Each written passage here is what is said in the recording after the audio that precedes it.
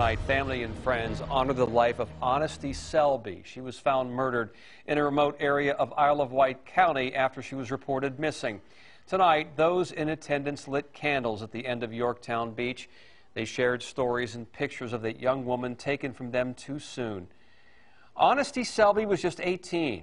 We spoke with her stepfather, who says she was loved very much. She's been taken too early, way too soon. No father supposed to bury their daughter, so it's hard for everybody. So we're just going to try to keep her in our heart, let God do the rest, and I love her. Love your honesty. And Darius McClellan is charged in Aonesty's murder. She was found shot. He is in the Isle of Wight County Jail without bond.